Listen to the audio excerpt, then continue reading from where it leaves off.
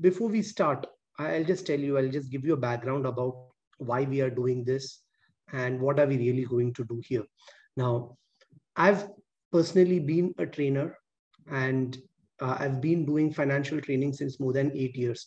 But then, if you ask me who I really am, I've always seen myself as a teacher of finance, but at the same time, a practitioner. So I'm actively involved in investing at a personal level. All my funds, and I don't believe in investing in fixed deposits or investing in bank accounts. Yes, they are important from a contingency, and it's also a part of your portfolio. But I've always been a pure equities guy. Apart from the property where I live, and in my home country, I really don't own anything else other than equities. So all my money is in equities, and I've been a believer of long-term investing. And I am really happy to be teaching this. Now, here, when I'm discussing all these, my purpose is definitely not what you would have or what you would see in a typical exam prep session where, yeah, we have slides and these are the bullets. These are few things that you remember. You have to remember that that's not how the session is going to be run. Here, the purpose is completely practical. We are going to take a company and we are going to analyze it, try to understand it, and not just about financial statements. It's more about investing, the bigger things, and where do you get the information, and what should you be doing, what is really a job of a financial analyst. So all these things is something that you all need to understand, right? And the purpose why I took Starbucks is it's a company that we all understand. We all know what their business is, right? So that was basically the purpose of taking Starbucks as an example. And the entire purpose of this webinar is so that you all get a flavor of what is the role of a financial analyst or an equity analyst, and what do they really do on a day-to-day basis, right? 1 hour that we have right now is definitely a very, very short time. I don't think we can go over the entire thing, but then one student, please. Yeah, please. So just give me a second.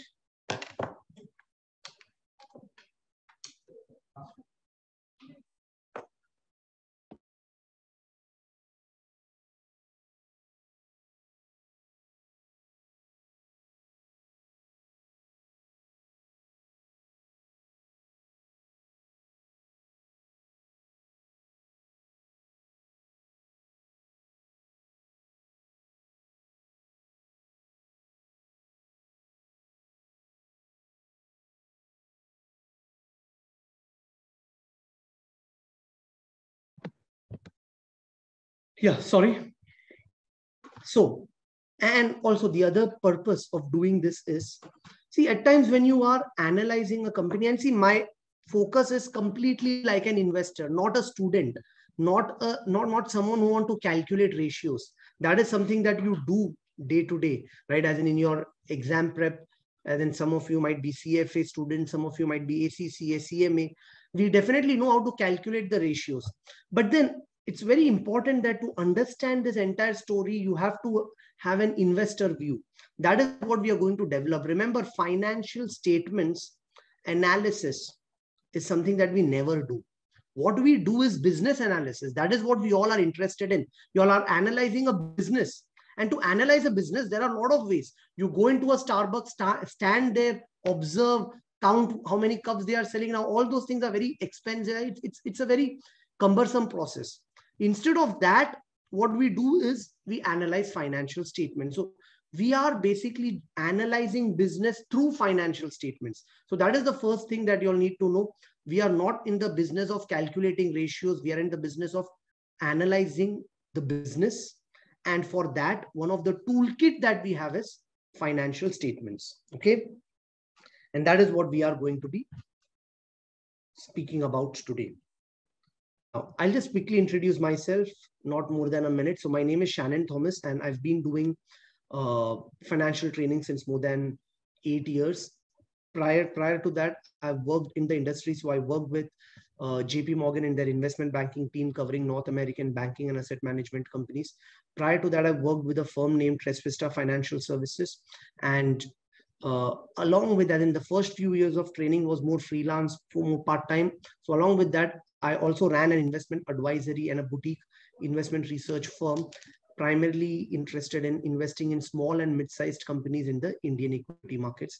And this topic of equity investing is something very close to my heart, and I really love doing it on a daily basis. I like to read annual reports. I like to check financial statements and in general analyze businesses, what they are going through. And Starbucks is not a company where I've invested in, and neither I want to advise you to invest in. But the purpose of taking Starbucks as an example is just so that you all can relate to these businesses very easily. And I'll tell you why I'm doing it. Okay.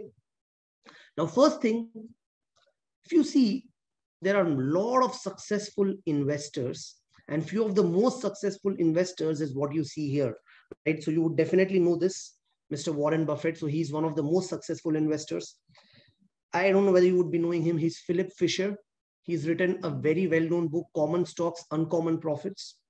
Then you have Howard Marks. He's the fund manager at Oaktree Capital Management. He invests a lot in distressed debt securities.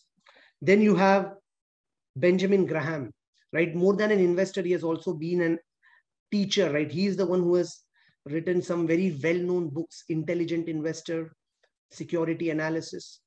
Then we have Peter Lynch. On paper, his mutual fund performance has been better than Warren Buffett. So he was the one who managed the Fidelity Magellan Fund, and he has had a CAGR of more than close to 30%. And then this is Charlie Munger, the partner of Warren Buffett. Now, all these are some of the most successful investors. And if you see, all of them have very, very similar investment philosophy. The way they look at businesses, the way they analyze financial statements are very, very similar. And that approach is what we are trying to learn today. Now, and the best part is, most of their wisdom is available very, very easily at very low cost. Now, Warren Buffett, he shares letters to shareholders on the website of Berkshire Hathaway. And these letters, you will find it for the last 50 years, right? You look at Philip Fisher, his entire philosophy is there in Common Stocks, Uncommon Profits. Charlie Munger, he writes letters to shareholders of Vesco.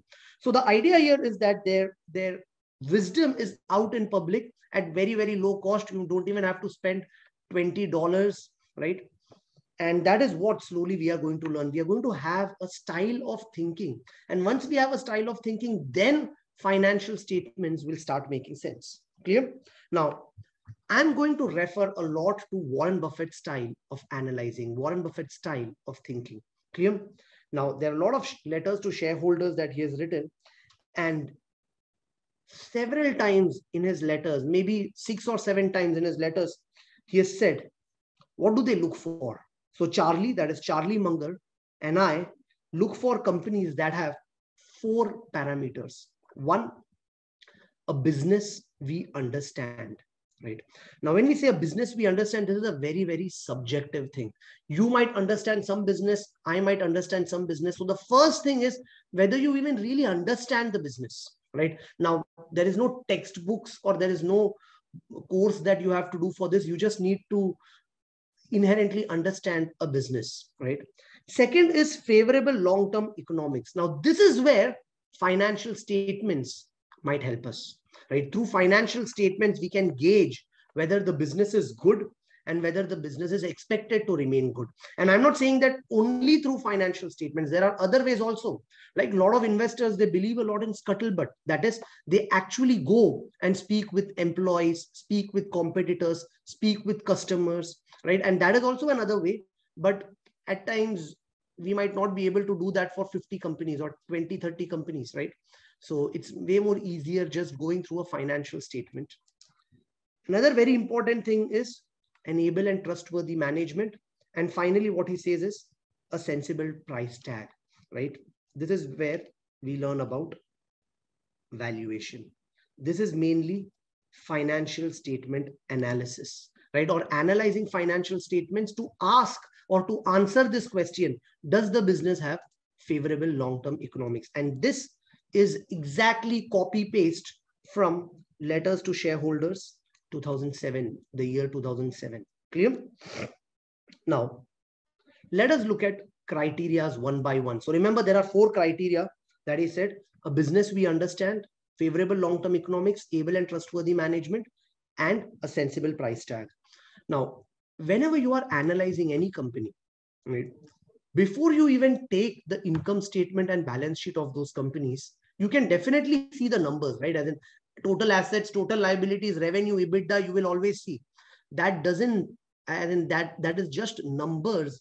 If you are looking at a business that you don't understand, it will never be a story. If you really want to understand the story behind numbers, the first thing that you have to ask yourself is, can you really think like a customer of this company, right?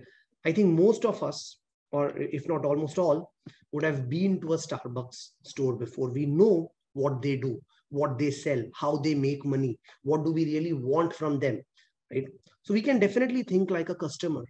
Can you think like a competitor? If you are a competitor of Starbucks, what are the problems that you might face, right? It's a well-known brand. If you have to set up a store next to Starbucks, what all you have to do? And then can you even think of that? Now, on the other hand, if I ask you to analyze ADNOC, or let's say analyze a high-tech company like let's say even SpaceX, right? There is no point. As in we might be fascinated about what they do, but we might never be able to understand what the business is about. The numbers won't make any sense at all. Third, do you know how the company makes money? What do they do? In plain and simple words, I know that, oh yeah, they sell coffee. At times they sell snack items. They sell croissant. Or what do they sell? How do they get their revenue? And do you know some other competitors in the business, right? If you answer these questions, and if you can answer these questions, go ahead. Start analyzing the company. Other than that, don't even look at the company. Financial statements, you can easily calculate EBITDA margin. You can calculate return on equity. But then all those things have absolutely no meaning as such. Clear? So this is basically the criteria one. Next, a very important thing is favorable long-term economics. Now, the most important thing, if I have to look at any business, right? As in, if you ask me, let's say you all must have seen football, right? If you ask me who's the best goalkeeper, and if I ask you who's the best goalkeeper, and give me one metric, one number, I don't want a lot of subjective answers, just one number based on which I know who's the best goalkeeper. You would say someone who scores a lot, someone who saves a lot of goals. If I ask you who is the best striker, you will say someone who scores a lot of goals, right? Exactly. Now, if I ask you who's the best batsman in cricket, you will say someone who has highest average, right? So this way, if I ask you what is a good business, and then there are 100 ratios, but if there is one single metric which is a proof that a business is good or bad, is ROCE, which is nothing but return on capital employed. Some other variation of this is ROE, which is return on equity, right? But the basic idea here is when a business puts in capital on an yearly basis, how much do they earn out of it? You have a business which earns 5% return on capital, shut down that business, right? Because 5% is something that I can earn passively investing in bonds. So if one is doing a business, right, you need a return on equity or return on capital of at least 12, 13, 14%, and it has to be scalable. This is very, very important. Now, a small shop here, as in you can see these in this region, you will see a lot of Bakala stores or these small shops, right? A small tea shop might have a very high ROCE, right? As in they will have, on the basis of what they invest, their return on capital employed might be 50, 60%. But what do they do with that money, right? Can you set up one more? No, at times it's not scalable, right? So you really need a business which is scalable and at the same time earns a high return on equity. There are a lot of businesses which earn a high return on capital employed, but they are not scalable. So all that high ROCE that they earn have to be given back to the shareholders in the form of dividends. You need businesses that earn a high return on capital employed and there is scale in that business. They can reinvest that at similar return on capital. Clear? And a business that has lesser financial and business risk, right? Now, these are just ways to evaluate whether the long-term economics of this business is favorable or not. Now, yeah, Anand, we have started. I think there might be some issue at your end. Speakers might not be working or something else. So just check once. Okay, yeah. Now, everything that I've taken, all information that I've taken is either from annual reports or conference call transcripts or investor presentation. So I'll just show you where y'all will get all these information if you all ever have to do something like this. So whenever you go to any company's website, this is the website of Starbucks, just check the investor relations section. Every publicly listed company will have this section. Now here, especially for US based companies, everything will be very, very organized. In financial data, you will get SEC filings, that is these 10K, 10Qs that are filed with SEC. You will get them here for every year, right? So for 2021 or 2017, you want annual report, you will get it here, right? So I have taken some information from these annual reports and I've taken some information, and this is very, very important. Events and presentations. Now, most managements are willing to talk to analysts like you and me, right? And these conference calls that happens, you can attend them. All you have to do is an one ISD call, right? You can attend them. And the best part is their transcripts are available, right? So if you see Starbucks Q1 earnings call, you will have their transcript. So in the transcript, what you would see is the entire conversation that happened between analyst and the CEO, CFO would be there here, right? So if you see corporate participants, right?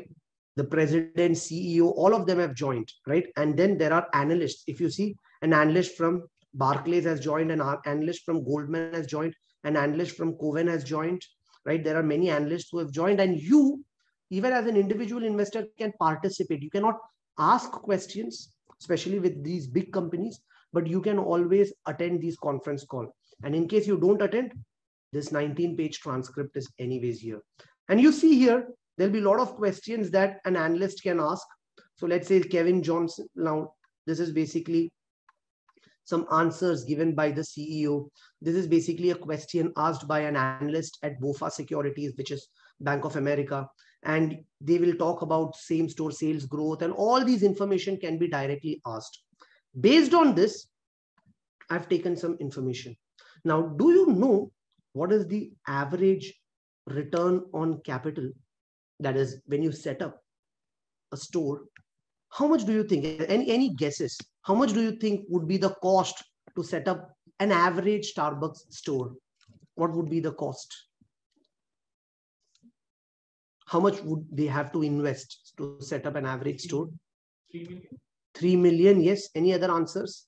Think like a businessman, right? You should be able to understand this business. What do you think? Any answers? You all can put it in the chat box. To set up a Starbucks store, Shamsa says 2 million. Good, Shamsa, you seem to have a coffee shop.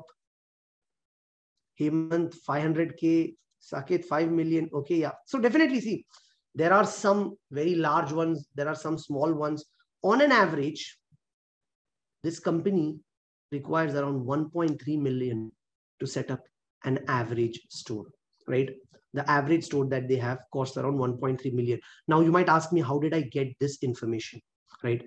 One, conference call transcripts, right? In conference call transcripts, read last 5-year conference call transcripts, you will see some questions on this. 2, how do you verify it? How do you know whether they're saying the truth or not?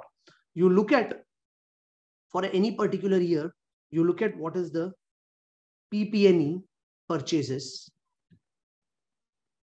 That is, how much have they spent on buying new assets divided by new stores opened. Clear? And the good thing is Starbucks, they give you this information. So on an average, what you would see is they invest around 1.3 million.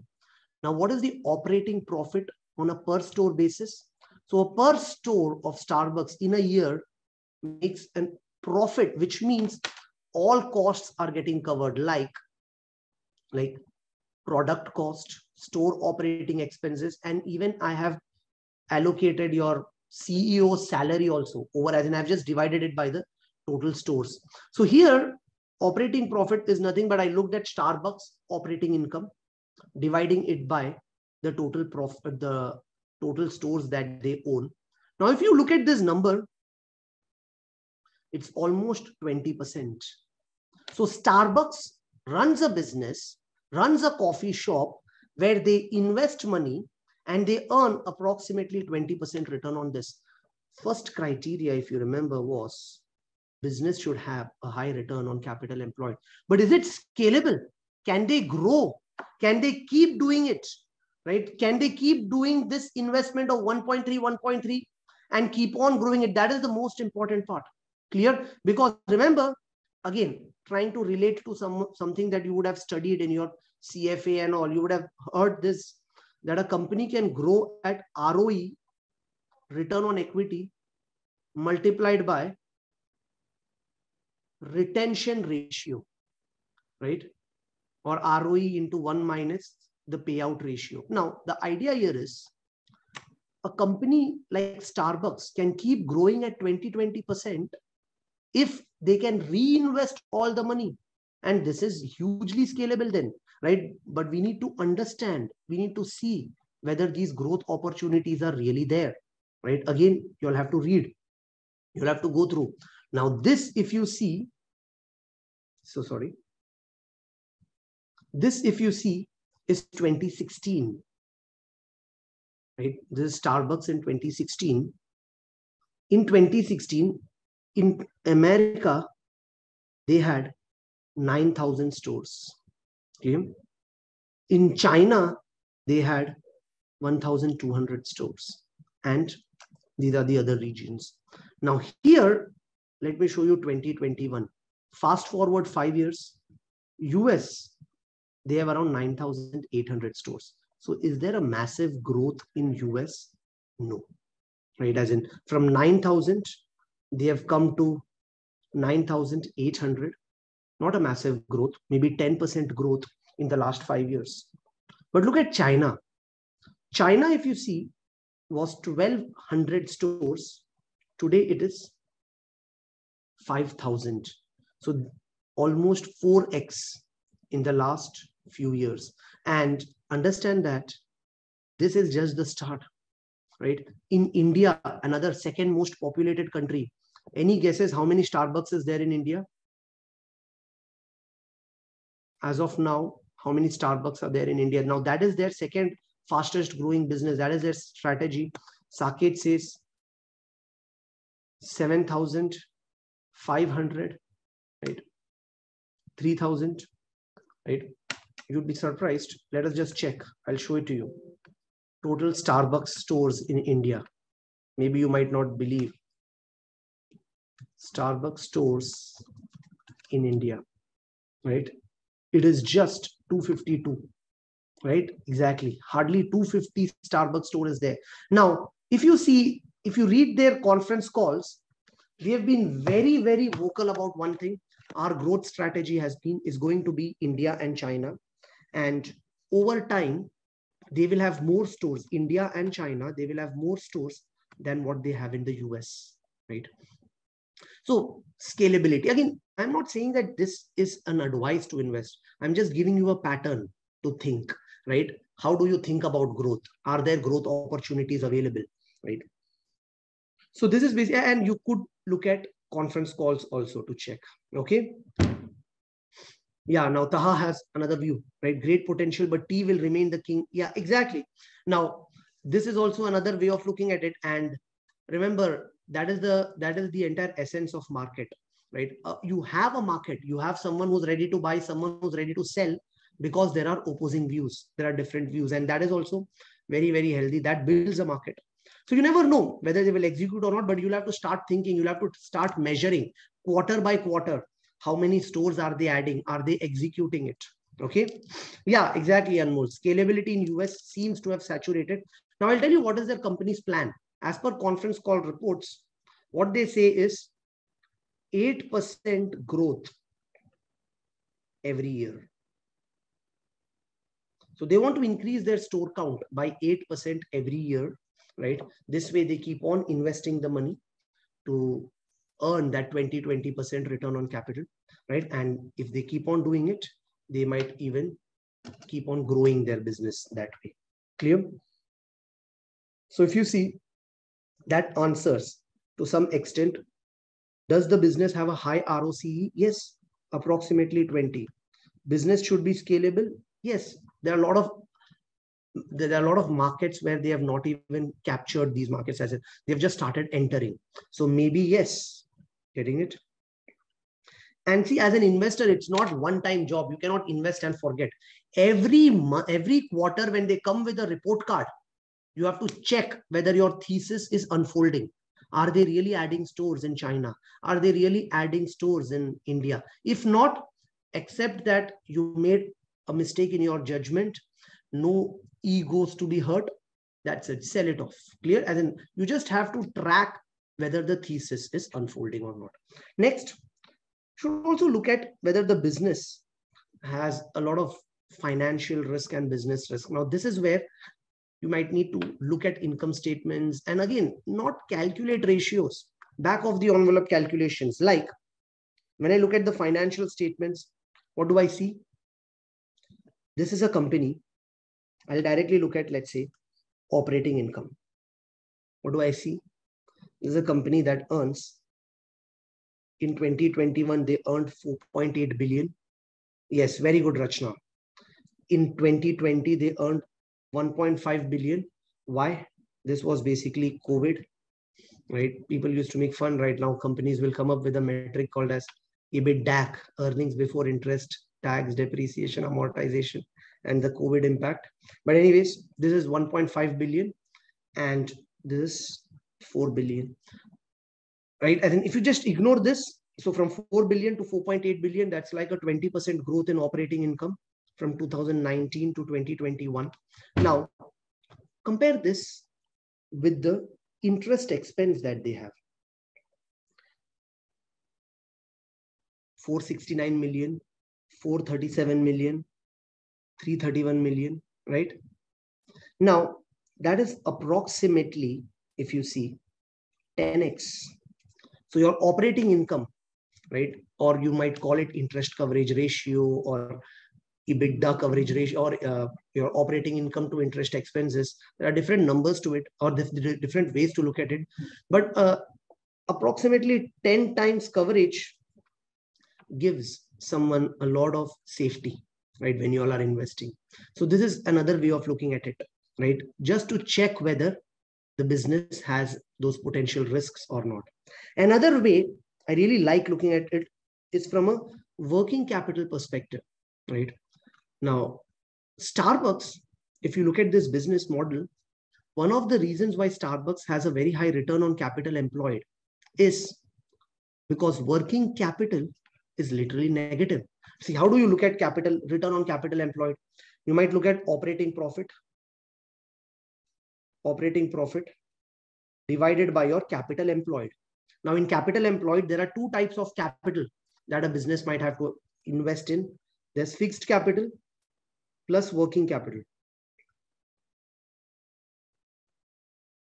Now, there are a lot of businesses that have, and then the good ones might have this working capital would be negative, which actually improves their return on capital employed. Again, here, I'm not taking some exact formulas and all.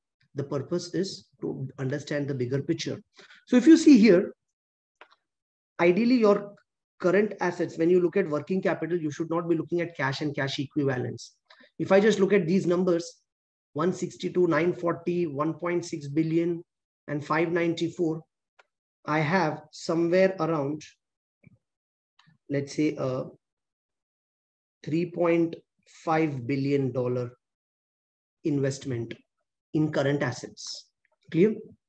Now, that to a large extent is funded by a 1.2 billion accounts payable. So which means if I have inventories right? All the coffees and all. I don't have to invest for that. There's a lot of things that have been funded by my suppliers, right? There's a lot of accrued liabilities, right? There are other payroll. Now, all these liabilities, right? There are a lot of customers who pay in advance. How? Look at your stored value card liability. Now, the stored value card liability is nothing but customers who have in a way paid in advance, right? Now, if you add this, you have a number of close to $6 billion. Clear? Now, if I just look at working capital, right? Generally, academics teach working capital as current asset minus current liabilities. On the other hand, if you look at working capital as the operating current assets, that is, what is the amount of assets invested in the business minus how much of that is being funded by suppliers or external creditors, except for banks, what you would see is this is basically a company that has negative working capital. You look for businesses around, most businesses that have a negative working capital would be, again, I'm not saying in every line of business, but in most businesses, it's rare to find a negative working capital business unless it's a very, very good business. Look at maybe Unilever, look at Procter and Gamble, look at Johnson & Johnson.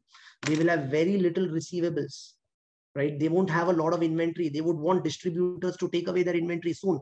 But on the liability side, you will see huge account payables, right? So these are some ways in which you can bring your capital employed lower so that the return on capital employed can be maximized. Clear? Again, these are just ways of looking at financial statements, right? So if you see, coming back, does the business earn a high ROC? Yes. Is the business scalable? Yes. There are a lot of markets yet to be catered. Do they have lesser financial risk? Yes, because high interest coverage, lesser debt to equity, high interest coverage, which means they don't really need to worry about the interest expenses. Business risk is generally more subjective in nature. Do you think interest coverage calculated? Interest coverage, you could look at EBIT divided by interest expense. Okay. Now, none of these are GAAP metrics. You look at 10 different sources, you will get 10 different ways of calculating it. But the logic is how much the business earns and how much they have to pay in interest payments, right? And if there is a significant margin here, you know that the business is less risky. Clear? Next. So let's say I have a tick here, right? Is it a business I understand? Yes. Does it have favorable long-term economics, right? Don't spend a lot of time calculating everything. You just have to look at return on equity or return on capital employed. You look at, in general, what are the interest coverage ratios to make sense out of it. Then, able and trustworthy management. Now, this is, again, very, very subjective in nature. Very difficult to say whether it is able and trustworthy management. But again, I'm just saying that these are just 2-3 ways of looking at it. Right? So if I just come there are 2 factors: able, trustworthy. Now, what do you basically mean by the management being able? One way of checking that is their track record of execution. Have they been able to stick to their guidance? Most of these companies, they come up with guidance that, yeah, next year we might reach here. After that, we might reach here. So basically, you are testing or checking their execution capability. Now, how you could do that is you check the guidance, measure guidance versus actual performance, right? You could look at a lot of operational metrics also. The company says we will be able to grow at 8%, and the number of stores that we have, we will be able to grow at 8%. Right? Does the company do it? Right? So these are just ways in which you can check whether the company is or the management team is able. Second is trustworthy. Now, when we say trustworthy, again, it's not so easy as easy as, oh yeah, this is a good promoter, this is a bad promoter, or this is a bad management. It's not that easy. So when you have to measure trustworthiness, you can only check through actions, right? Do they really reward shareholders, right? Is the management honest? Check management compensation versus growth in the profits, right? Is the shareholder, the promoter, the founders and the CEOs, the management team, minority shareholder friendly, right? What are ways to looking at this is, one, do they really buy back stocks, or do they announce dividends is one. Salary compensation structure you can check, and all these things are there openly available in financial statements. So you could basically check all of them. Now, if you see here, this is again a screenshot from Starbucks annual reports. Sorry, it's from an investor presentation. Till date, they have returned around $45 billion, right, back to shareholders, right? In the form, as in they have announced stock buyback plans, right? Although very recently, as in after we announced this, they had recently cancelled the buyback plan. But then till date, they have announced huge buybacks in the past. I'll show that to you in the cash flow statements also, what they have done. And even going further, they have announced huge buybacks. Now, again, these are seen as good signs where companies, they don't enter into needless acquisitions, right? So there are a lot of, in fact, Warren Buffett tells a wonderful thing that cash-rich companies are like kids outside a candy store. They need every chocolates out there. Exactly that way. There are a lot of cash-rich companies. They enter into some completely different businesses. They acquire companies which are not at all in their basically core areas. And these are ways of either burning cash or at times even siphoning of money, right? But this is seen as a good sign that when, in times where expansion opportunities are less, this company has rewarded the shareholders. And even further, what they have said is, we will continuously buy back stocks too. And at the same time, we will continuously expand also. How do you know that? Let me just prove that to you. And this again is something that you all could do for any company that you look at. Very important. Now, this is the cash flow statement of Starbucks, right? So in the cash flow statement, look at the net cash provided from operating activities, which means this is what they have generated from their coffee business, from their core business. So if I do this, CFO in the last 3 years is 5989 million, 1597.8 million, and 5047 million. Now, if I add all these, close to $12 billion. So in the last 3 years, right, basically I can say Starbucks has generated 12 billion in the last 3 years, right? What did they do with this $12 billion? Right? Let us just check this. Have they invested, right? Because if you want them to grow, they should be investing. Clear? How much have they invested in buying new assets?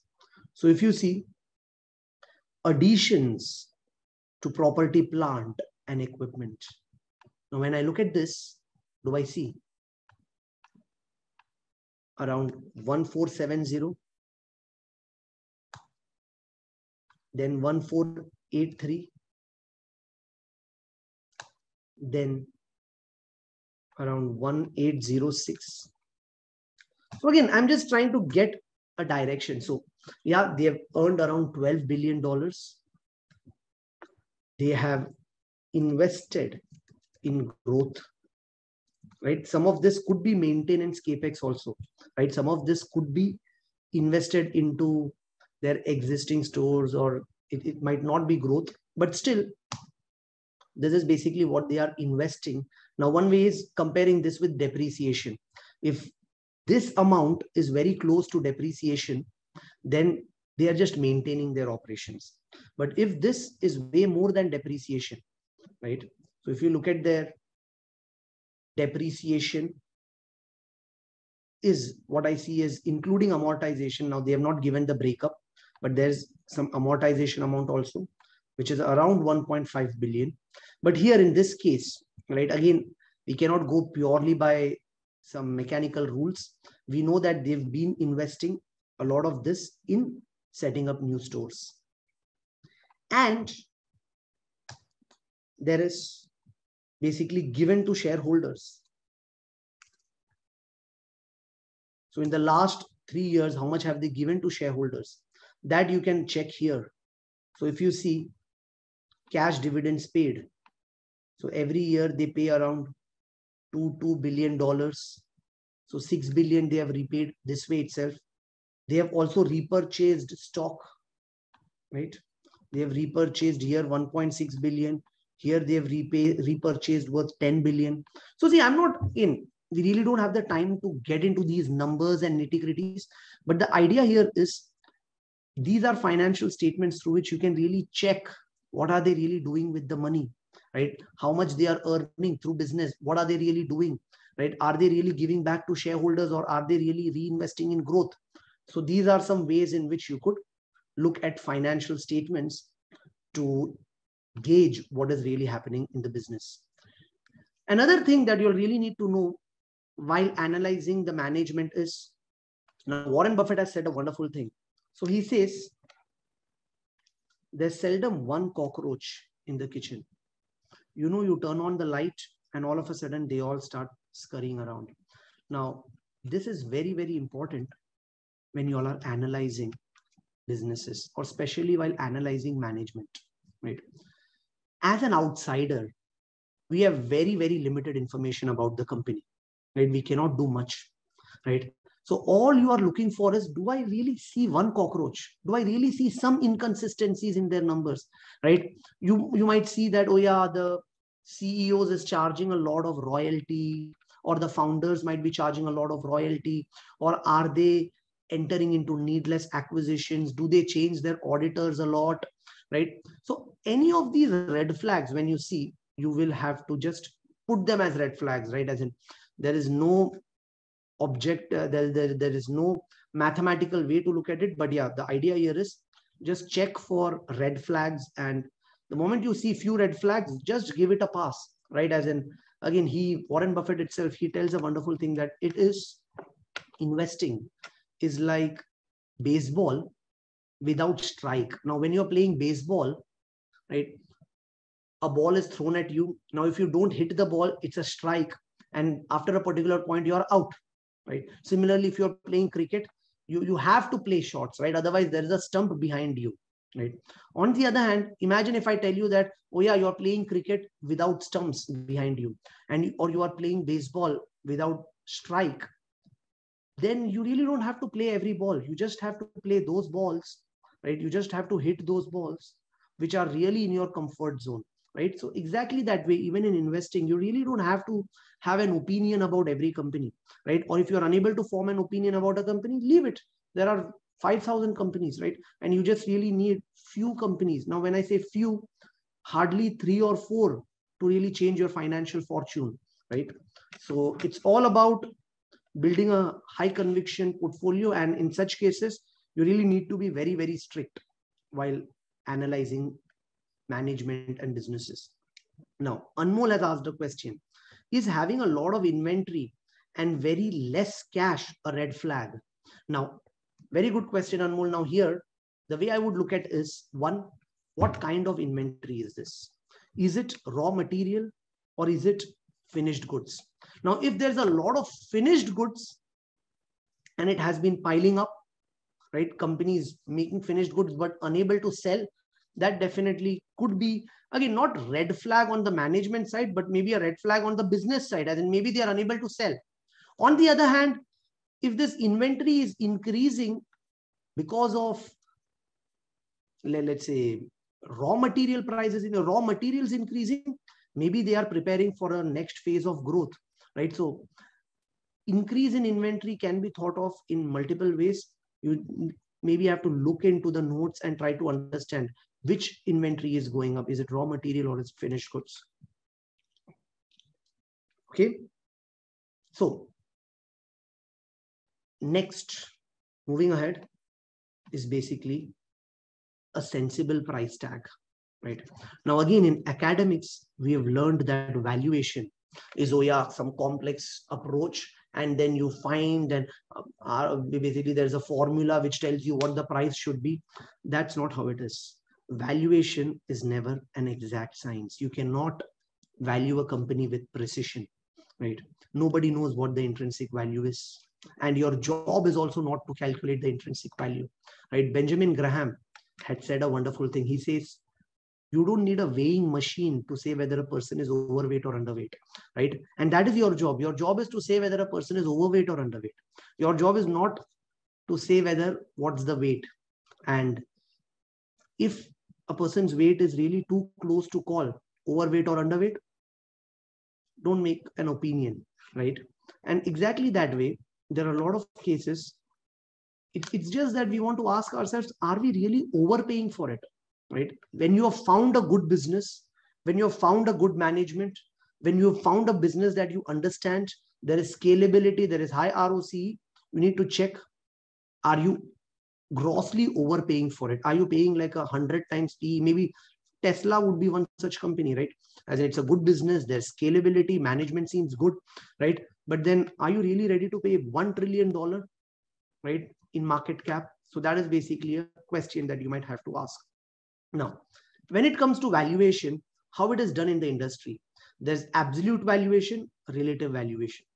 In the industry, people rely a lot on relative valuation, which is simple. Relative valuation is all about looking at multiple ratios, right? You look at PE ratio, you look at price to book, price to sales, price to cash flow.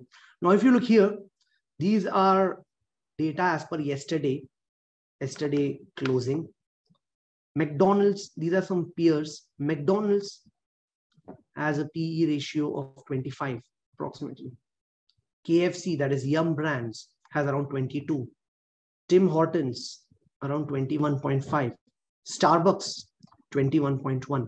Now, the lowest PE is basically also an indication that definitely they are not, it's at least relatively, it's not so expensive. In fact, this is cheapest in their industry. So Starbucks could be the cheapest in the industry. I'm not saying that McDonald's is expensive. Maybe their business is better than Starbucks. You have to evaluate what is the return on capital employed for one store of McDonald's, right? You don't know that. So these are few things that you might have to evaluate and analyze. But yeah, this is one of the ways. Second way, which is done a lot in the industry, is financial models. So I'll just show you this, how financial modeling is done. So in financial models, you try to forecast the income statements, the balance sheet, the cash flow statements, right? So if you see here, this is just a case where Starbucks financial model we've created, right? You try to forecast how much is basically the store growth rate, the rate at which stores will grow, right? The rate at which revenue per store will grow. Based on this, you try to forecast. Again, no need to get into the details of this, but the idea is analysts, they make detailed financial models. They try to forecast income statements, try to forecast balance sheets. Once income statements and balance sheets are forecasted, use them and use your indirect method of cash flows and calculate the cash flow from operations cash flow, and then try to calculate the free cash flows and then find the present values. So this is basically a DCF model, very popularly used in the industry, right? Now, a typical DCF model might look something like this, where you first input historical financial statements, right? You input historical balance sheets, you make a forecast about the operational metrics, and then you have cash flows into future, right? That is basically how you would look at valuation. Now, even here with valuation, DCF, as you would know, is definitely not an exact science. Nobody can forecast. In fact, there's a wonderful quote which says that in today's world, the most widely used software for writing fictional stories not Microsoft Word, it is Microsoft Excel, right? Because yeah, these all are stories. Yeah, it will keep on growing, but it at least gives you a reference point. It at least gives you a thesis. Okay, this is what I think about the business. And based on this, this is what the value should be. Quarterly, keep on checking. Is the business going in the same direction what I have forecasted?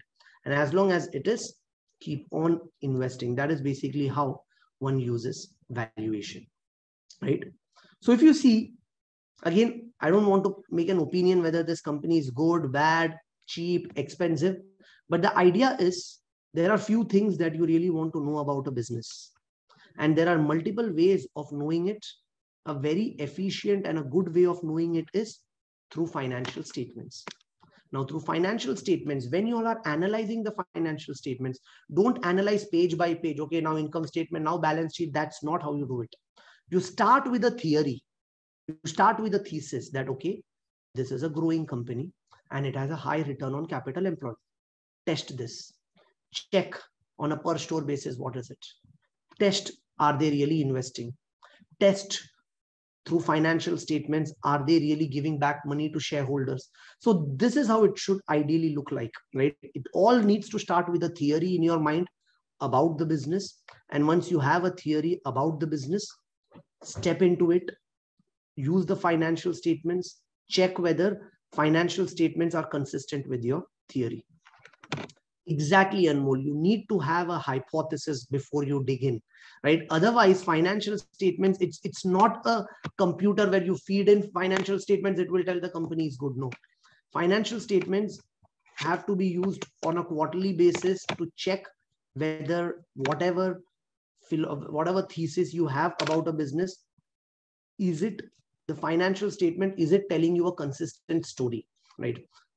Otherwise, we just will have, and then otherwise we might just get too influenced by what people say around us and all. That is where financial statements will test the validation of your hypothesis. But it is not basically the end. It is just one of the means, right? Just one of the ways to check your hypothesis. So yeah, again, we had like an hour or so. It's definitely a very, very short time to discuss this, but any questions, any thoughts you would want to share? And again, in this industry, there is nothing right or wrong, right? So any questions you all have, anything which you all have not understood, or you want me to clarify a bit more, feel free to ask, feel free to put your questions. Right, and see, the purpose of this was also so that we study a lot. We all are involved in ACCA, CFA, CMA, FRM exams. But then the most important thing is trying to maybe apply all these things and really understanding that a professional charter holder or a CMA, what they really do day to day, and a life of a portfolio manager or an investment analyst would be something like this, where they have a company, they need to analyze, they need to form an opinion, and yeah, they need to test whether it is really happening or if the thesis is unfolding or not. Now, Dhruv, good to have a question from you after a long time. I think it was 2019, those lockdown days. Yeah. So Dhruv, giving back to shareholders reflects management's wisdom, but doesn't it also create a paradox that business is unable to generate high ROCE and ends distributing back to shareholders? Is there a borderline to understand how much is wise to give back and how much is invested? Yes, very, very good question. Now, the idea here is, as long as you have profitable opportunities, you should go into that. See, the idea is the company has money. Now, there are two things that the company can do. Company can invest it, or company can give it out as dividends. Now, the idea here is, if Starbucks invests the entire amount, maybe their ROCE might go down, right? So the idea here is the company able to sustain a high return on capital employed? And if the company is able to sustain a high return on capital employed, then it's okay to pay dividends, as in if they can keep on growing. So it's a good sign, paying giving money back to the shareholders, and at the same time investing a bit in growth. On the other hand, if you see a company, they keep on investing in the business, they keep on exploiting every opportunity, and eventually the ROCE of the business just keeps falling because there is too many Starbucks now, right? So that is also something that you don't want. So definitely there's a balance, not a very, not something that can be easily measured. But yeah, you really want a company to sustain its return on capital employed and exploit that opportunity as far as it can. But at the same time, you would want the company to be paying some amount of dividends or some amount of money back to shareholders also. Right? Yeah. Thank you, Rachna. Taha, my dear colleague, has asked a question. One major risk is Robusta coffee bean supplies falling every year due to climate change. Yeah, exactly. Now, this would be, I've come across this. So this would definitely be a risk. But yeah, see, in such cases, you have to keep on checking on a quarterly basis and what's happening, right? With media around us, what generally what happens is that there's a lot of noise created about this. So I really don't know how much would be the size of Robusta coffee in case of Starbucks. But yeah, you really need to check that on a regular basis, and is it affecting it in a major way? And if it does, what is basically the way in which Starbucks is diversifying itself, right? Now, Siamak, is FRM certification valuable after finishing CFA? See, FRM depends a lot on where you work.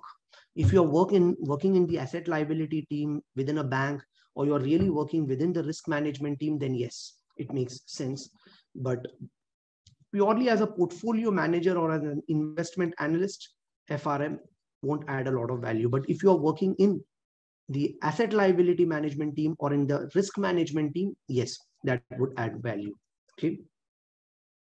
Now, Chandra, while I get what PE technically is, in more intuitive term, PE of 20 would mean that it takes 20 years to recover the investment if the company's growth rate is 0%.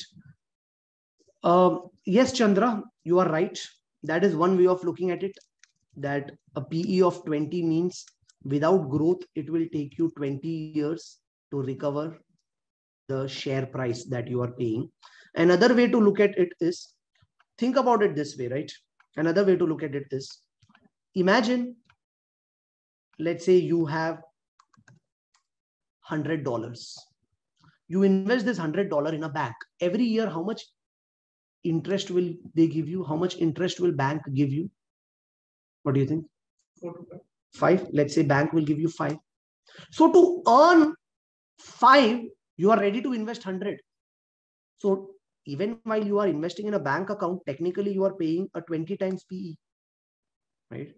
Now, I'm assuming Starbucks can definitely grow. Bank will only keep giving you 5, 5, 5, 5, 5, right? Although the growth is more risky in a business, but yeah, this is also one benchmark that you can have, right? That how many times extra are you earning? So inherently, when you're investing in a bank, you are paying a 20x PE, right? That is exactly what you're paying for Starbucks also. Now, but what you have said is not wrong, Chandra. That is also correct. Sufyan, how do we find balance of time and info to carry out the activities or steps you described in analyzing a company that is overflooded with info or financial models, especially for newer analysts? See, that is why you need to have a theory first, because when you have a theory, then for the financial statement for you is just a way of checking that, right? So my theory is Starbucks stores has a low margin, right? As in the coffee and all these things that they sell at a very low margin. Now I just have to test. So if I have a theory, then I really just need to test that. Now, information is going to confuse you, or it will become a noise only when you really don't know what to do with that information, right? So there's definitely a lot of information out there, but if you really know what you really want to extract out of that information, then having more information might only help you. So as a new analyst, I'll tell you what you need to do. Create an account in whichever market you intend to invest. Check what are the listed companies there and where I am a customer. Are you a customer of, let's say, Adidas? Are you a customer of Starbucks? Are you a customer of Etisalat? Are you a customer of Vodafone? Right? As in, just make a list of companies where you are a customer of, right? And start analyzing those companies, right? It is way more easier that way rather than taking a hypothetical company out and start reading about it. Okay. Now, Anjana, can you suggest any websites to get updated with current financial markets? I think there are way too many these days which throws opinion about each and everything that is happening in the market. I'll tell you what you should do. Again, rather than staying updated with everything that is happening in the financial market, let's say I'm an investor in Starbucks. So I really am interested in what is happening with coffee, Starbucks. So a better thing to do is on your Google, right? Create a news alert.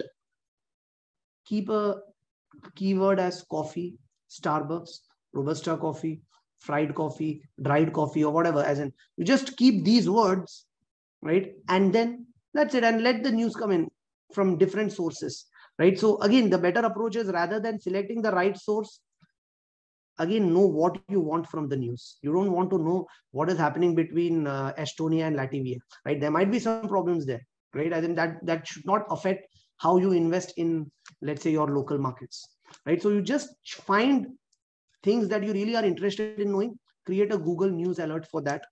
That would be better. Secondly, read conference call transcripts regularly. It's a way in which you can actually know from the CEO of Starbucks what is happening in their business, right? So these are better sources of information rather than a typical newspaper, or a typical CNBC TV, which has to fill 24 hours with content, right? Saket has a question: can or should inflation affect an investor's decision? Inflation should affect an investor's decision, and the only way it should affect is that it should force you to invest, right? And you have to look at, because the biggest risk with inflation is you should not be holding cash. That is exactly the reason why central banks are also creating inflation, right? Why was inflation created during COVID? Why was interest rates kept below? So that people don't hold cash, they bring it out. That is the only way to revive economy, right? So with inflation, yes, you need to look at businesses that has pricing power, right? Companies that can increase prices without the fear of customers running away from them. So yes, in an inflationary world, a good bet is commodity companies, right? Essential commodities or consumer goods, non-discretionary. So these kind of investments, yes, you could make. Yeah. Dhruv, isn't EV to EBITDA better than PE for such calculations? Now see, EV to EBITDA is a better measure when comparing companies across an industry having different capital structure. Yes. So if companies have different capital structure, maybe looking at PE ratio might not make sense. A better approach might be to look at EV to EBITDA. EV is enterprise value. Yeah, enterprise value, the way you have to think of this. See, there's a business, right? Now, this business, let's say Starbucks, you know what Starbucks does? They have coffee shops.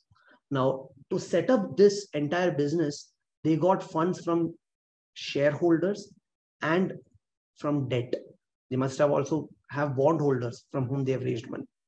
Now, as a shareholder, I'm just interested in market cap. Clear?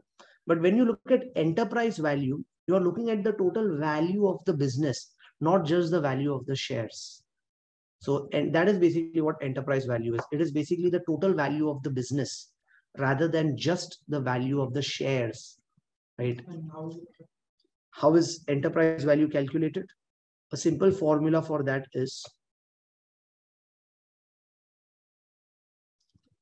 market value of equity plus market value of debt minus any cash that is already there in the company's balance sheet, right? So the way you could think about is, I generally give an example of a property.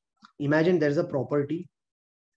The property's price is, let's say, 300,000. Clear? And everyone knows that inside the bathroom of this property, there is cash lying. There is 75,000 cash lying.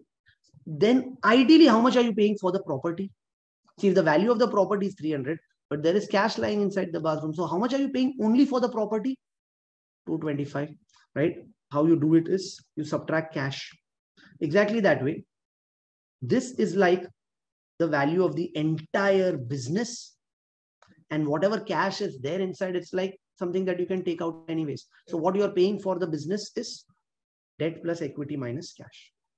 Clear? Yes, please.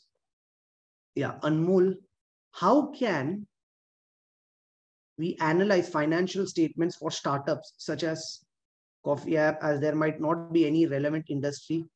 Yeah. So the issue is, for startups, firstly, the financial statement itself might not be available, right? So for startups, it's financial statements have very little value to add. Management, whether they have enough funds, all these things will matter more. Now, financial statement analysis would make more sense when you are looking at slightly more matured companies, and that is what you would find in a stock market, right? A startup very rarely is what you might see in a stock market. Rarely, as in right now, you might see a lot of startups also, but that is still a very, very small proportion, but very, very difficult to judge a startup by its existing financial statements. You will have to look at the runway for growth in those businesses rather than anything else.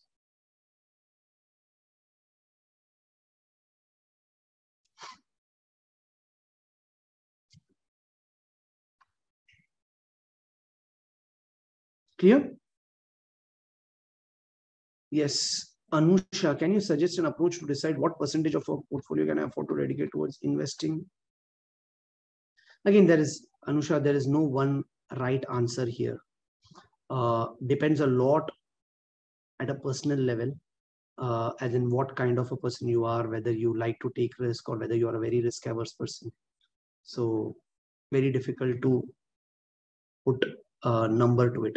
Personally, what I do is my downside is taken care of. So I have some contingency funds. I have some funds invested here and there. I have a property. Everything else now, after this, 100% is in equity. That is what I'm doing. Maybe not right for you, but, and maybe there would be another more aggressive approach also, but yeah. What's a contingency fund? Contingency as in just in case of any, as in you just need some money, emergency, maybe 7-8 months of your expenses, keep it in money market mutual funds.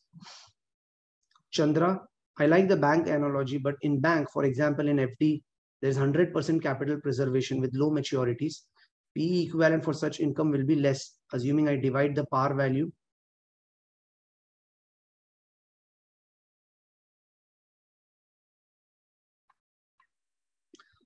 Now, the one way of justifying higher PE, Chandra, these days is the lower interest rate, right?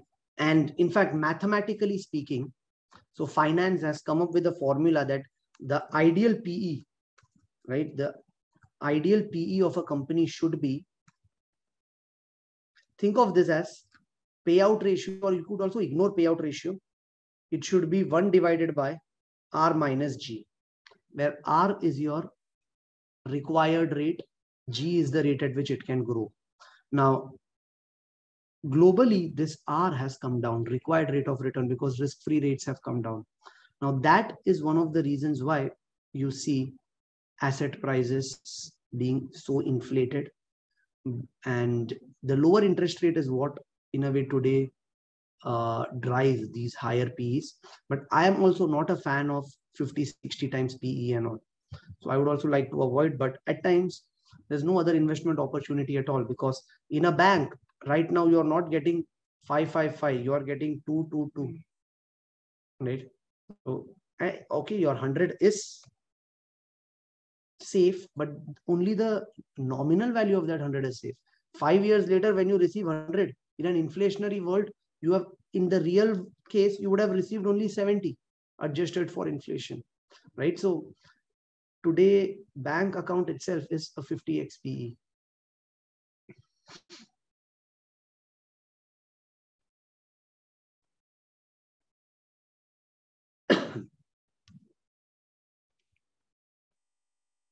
Yeah, is it clear? Okay, perfect.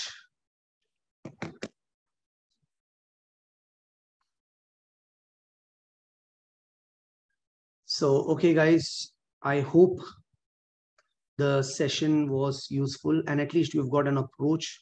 See, again, there's very little that can be done in an hour, but I'm hoping that there was some value added or some noise cleared into what exactly this is.